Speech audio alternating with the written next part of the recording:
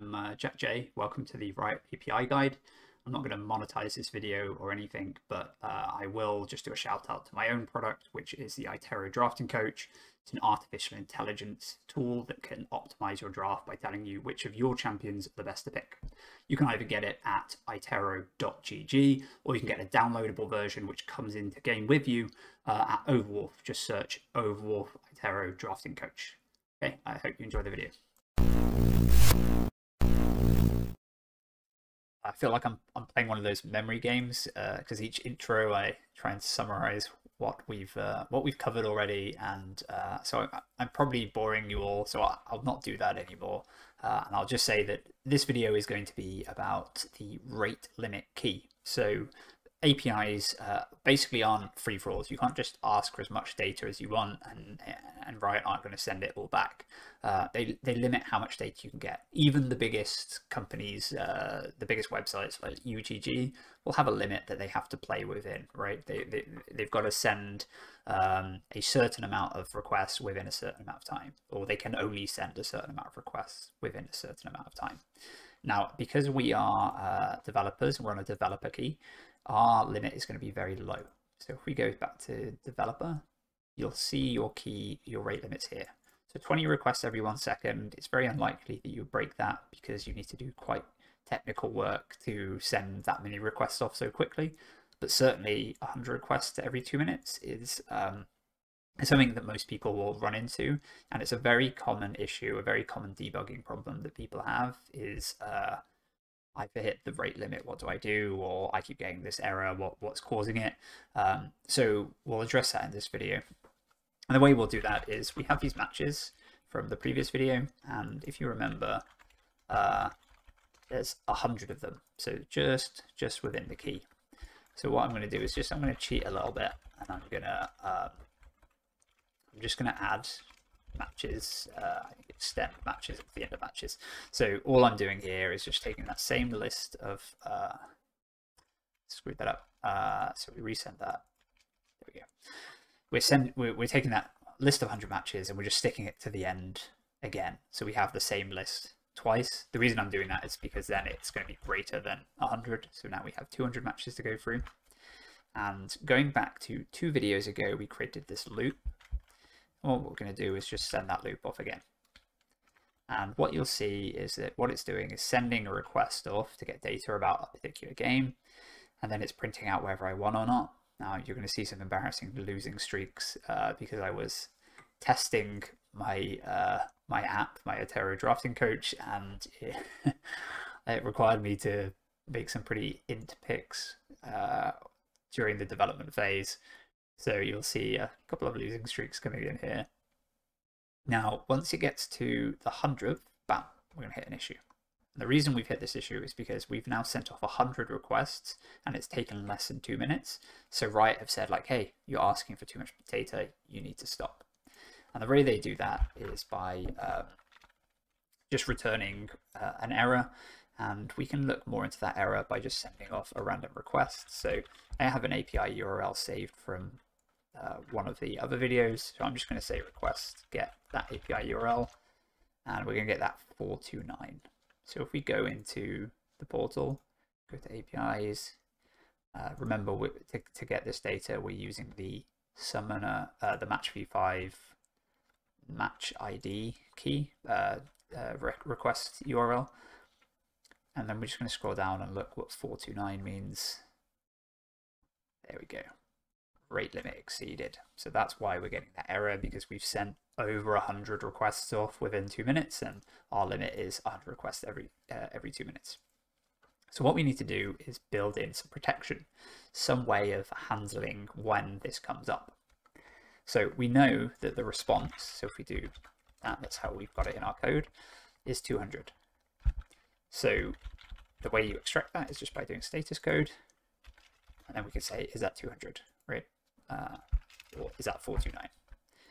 So when we send off this response, we're getting it back. It's we're now within the rate limit again. So what I'll do is I'll just send this off again, so we go outside the rate limit.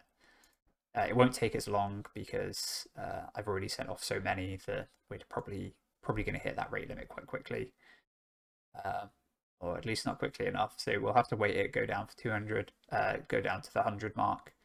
And once that's finished, this is going to return 429.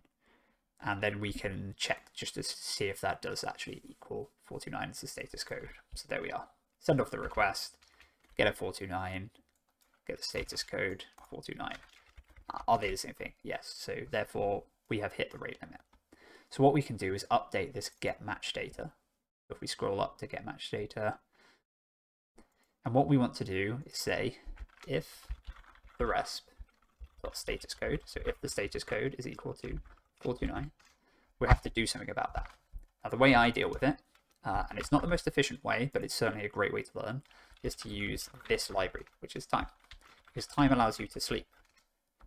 Now I can't remember if, yeah, so it's time.sleep, and that's just going to sleep for 5 seconds, so it's literally not going to do anything. So if we can create a little function to test that, we'll just say good night, and good morning. Brilliant. Good night. Sleeps for 5 seconds, and then good morning. So what we're going to do is if we hit this error, the 429, which means we've hit our rate limit, all we're going to do is sleep, and I'm going to say for 10 seconds, and I'm going to print a little warning as well to say, hey, I'm sleeping. Now the problem here is that in the way the function currently works, is it will just do this request, it'll send it off, it will get the error, it will sleep for 10 seconds, and then it will try extracting the JSON anyway and return it. But obviously that JSON is not going to be there because we know that we had a sleep. So what we need to do is upgrade this to be a while, and I'll explain why. Boom. Continue. So now what it's going to do is, while this is still running, it's going to send off the request. It's going to check if it's a 429, check whether it needs to sleep or not. If it does, it's going to sleep. It's going to sleep for 10 seconds, and then that continue is going to send it right back to the very top, and it's going to do it again. And if it's still in the rate limit, it's going to do it again, and it's just going to keep going. And the only way it breaks this cycle is when this part isn't hit. In other words, the response status code isn't 429. And when that happens, it will carry on as usual. Okay, to get this bit to work, you add while true, and then that should run through. And also, I forgot this should be tabbed in as well. Otherwise, it just ends up in an infinite loop, constantly sending it off. This way, once it's finished and passed this test, it will immediately just return the data and cancel out the function. So let's grab that, just stick it somewhere a bit more clear, back to where we were originally. And what I'll do is I'll just add an extra part here. I'll add the game number. So we'll start with 1, and we'll print the game number each time. Then we'll print the match ID. Then we'll print whether they won or not. Print a little space just to make it clear. And then we'll add 1 to the game number, so it's counting 1, 2, 3, 4. Now, when we send this off, what you'll see is that, like last time, the first 100 requests are going to go through successfully. However, once we've reached that 100th one, we're going to run into that error.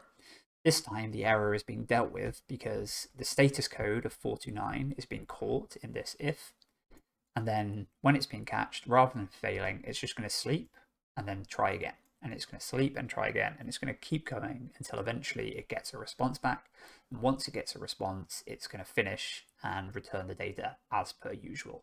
So this prevents any issues. So hopefully, yeah, here we go. On the 101st request, we run into an issue. We start sleeping. Now you may be thinking, I want to do some really elaborate AI or look at some data across lots and lots of accounts or whatever it may be. How could I possibly do it with these rate limits? Now, remember, these rate limits are only for the developer key. Once you've actually got a product ready to be used, and it doesn't have to be a finished product, it's just something that you can show to Riot and say, hey, this is what I'm building. They will review it and they will decide whether you are approved or not. And if you're approved, you will get a much larger rate limit, something around, I think the starting point is around 30,000 requests every 10 minutes. So that will give you plenty of space to work with. The way you do that is go into the portal and just register your product, type some information in about what it's going to do and how useful it is for the community, and then they review it. It usually takes somewhere between 2 and 6 weeks to get a response back from them. I've done it a couple of times, one with JungGG, which now is still around but not updated, and now more recently itero.gg and the Itero drafting coach both have the higher rate limit. So now we've slept for about, I don't know, 60 seconds, 70 seconds or so, which means that we're coming to the end of the sort of the rate limit window, which is 2 minutes. And once we pass that, it's going to start sending off the request again, as usual, and we'll get the data. So there we go. We start finding out true or false or not, and that will carry on running until it's finished all 200. So that's the video on the Riot API limit and how to get around it. I hope you enjoyed, hope you find it useful. It's something that people run into issues with all the time, so hopefully that gets you over one of the early stumbling blocks that people find when they're learning about the API.